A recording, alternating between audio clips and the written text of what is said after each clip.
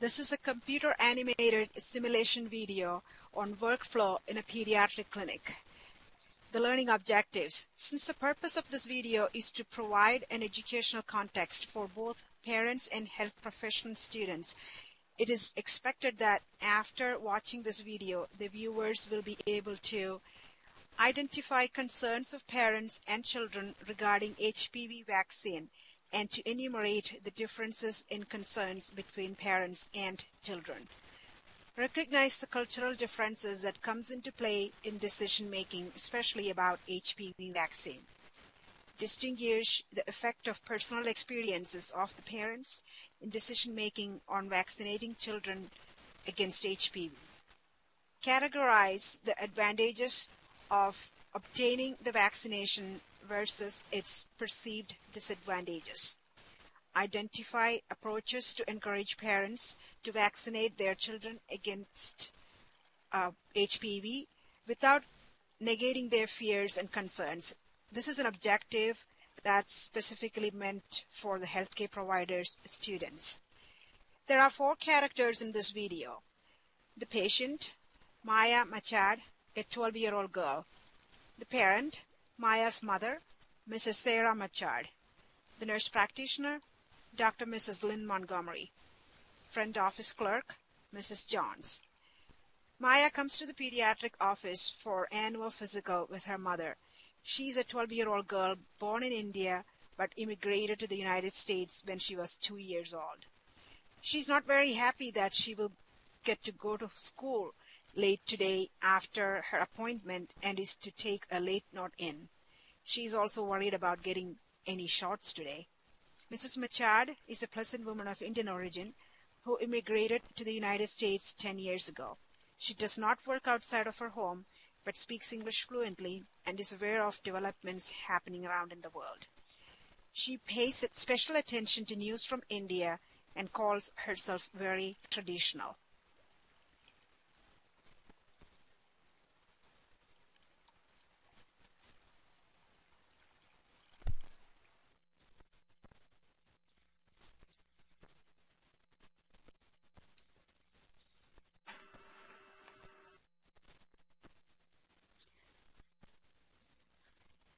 Hello, is there anybody here? Oh, hello. Good morning. How can I help you today? Good morning. My daughter has an appointment with the nurse practitioner, Dr. Montgomery. Oh, that's good. Is it for a annual physical? Yes, it has been about a year since we came here last. Thankfully, Maya has been very healthy in the past year. Excellent. Can I take a look at your insurance card and ID, please? You know, the routine things we ask for when you come to the doctor's office. This is no copay since this is a preventive visit. Sure. Here you go. You don't think it's going to take too long, right? Maya has to go to school right after this. Dr. Montgomery is with a patient right now, but she should be done soon. I would say by the time we finish with this insurance and ID verification, she should be ready to see Maya. How are you doing, Maya? I'm fine, just a little nervous. Well, Dr. Montgomery is an excellent nurse practitioner. She will explain everything to you in detail. Are you specifically worried about something? No, well, maybe yes. I am afraid of getting shots. It's very normal for you to feel a little nervous, but Dr. Montgomery will explain about the examination and can answer all your questions. We had to talk about this yesterday. I don't even know how many shots she may be getting today.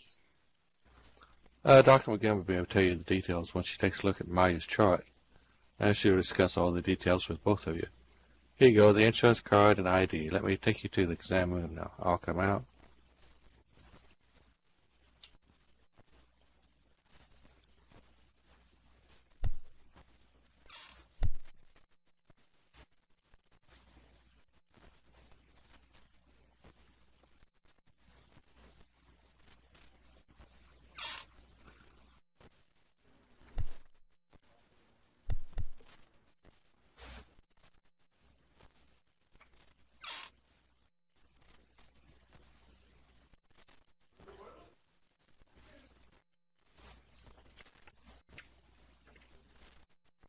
Maya, I'm going to check your vital signs and weight, which we normally do.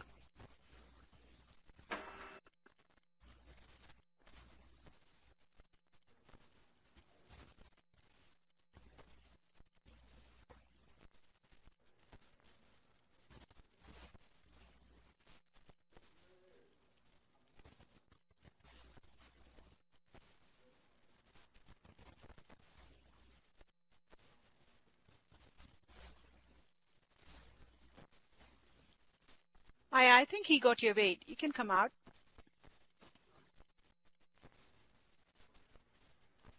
We can use this room here.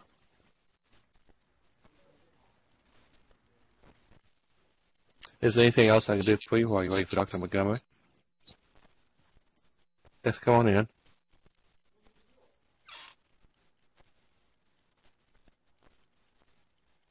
No, we're good. Thank you. Thank you for telling me more about Dr. Montgomery. I don't feel so nervous anymore. You're most welcome. Please have a seat. By the way, here's some information about vaccinations in general. This may give you some idea about recommended vaccines for different age groups. Oh, thank you. This is very helpful. You're welcome. Maya, would you like a copy too? No, I'll take a look at my mom's copy. Thank you, though. Okay, I'll wait up front, and if you need anything, I'll be there.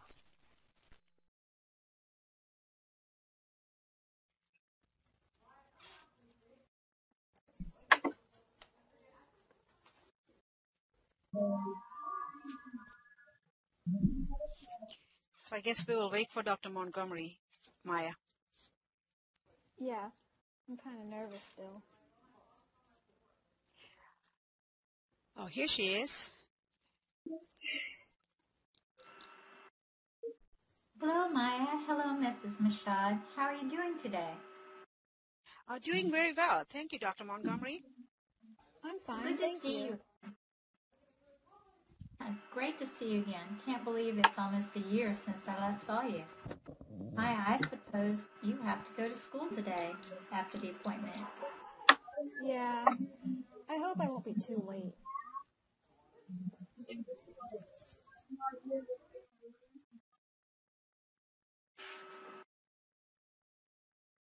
So, Maya, you're here today for the annual physical, right?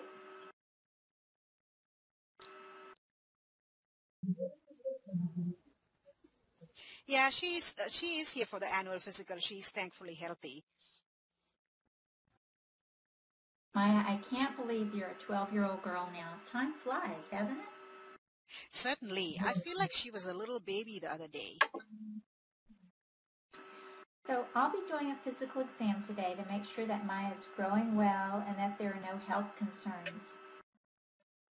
Also, she's due for a couple of vaccinations today, which I'll discuss with you in detail. But before we get to that, do you have any health concerns over the past year? Anything that you'd like to discuss with me? Maya has been pretty healthy. Looks like she's getting really tall over the past year. I'm doing okay, but what are the shots that I'm getting today? I was hoping I wouldn't have any. Well, Maya, for your age, there are 3 vaccinations that we normally give at this time of year, 4 if it was the flu season, and these are the CDC recommendations. Oh, not 4. Really? 4 shots? No, you won't be getting 4 vaccines today. The Tdap vaccine is one that you've already received last year, and also you won't get a flu vaccine since it's not the flu season. Oh, well, that's better. But I still don't like shots.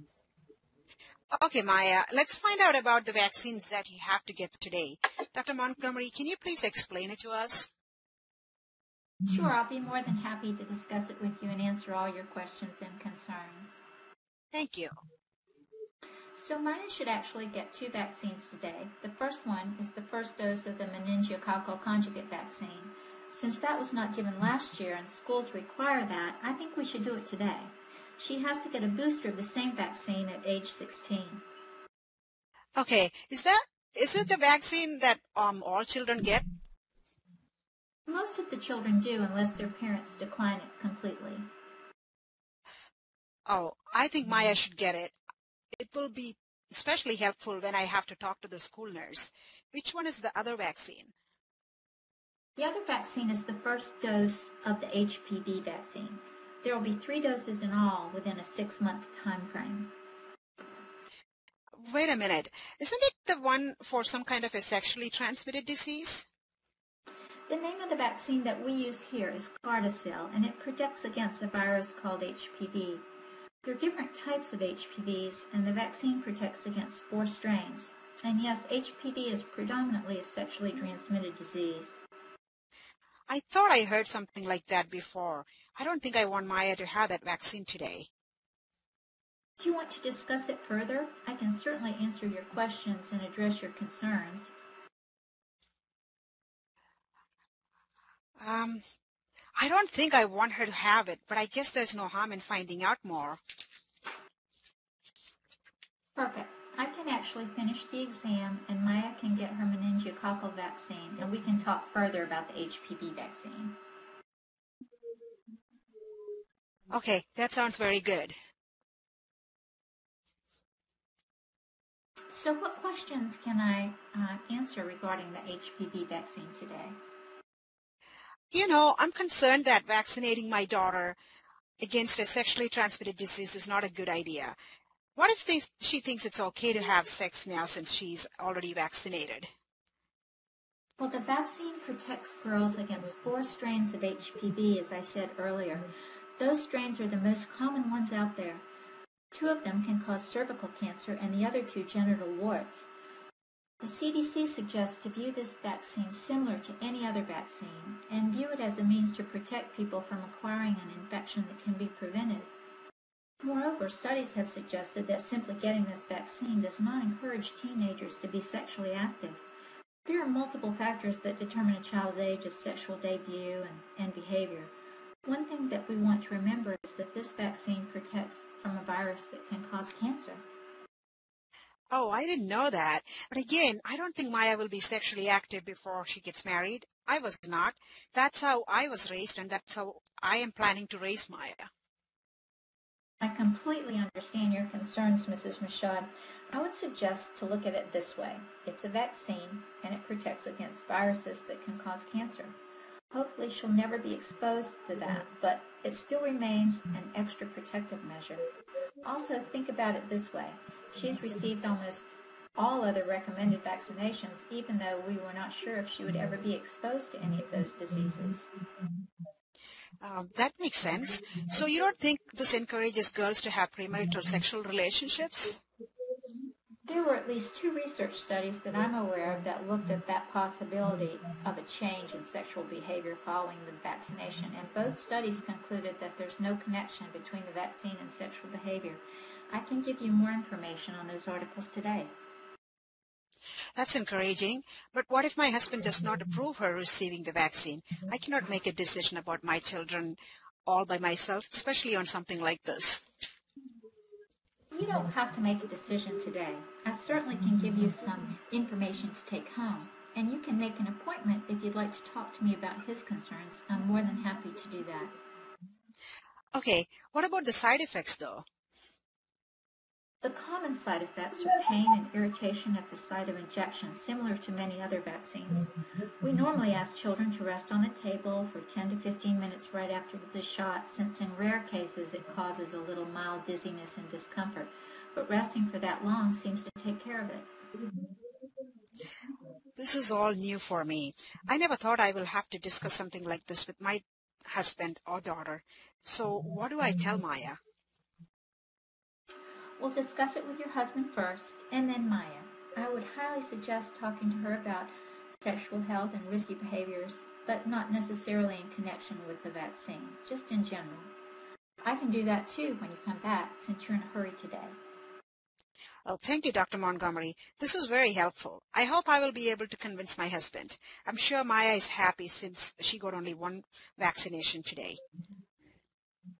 My pleasure. I hope you and your husband and Maya will be able to make a decision that will benefit Maya. Oh, and before I forget it, here's the note from Maya's school and the articles that I talked about. I hope I answered all your questions. You sure did. That's why I like bringing Maya to you.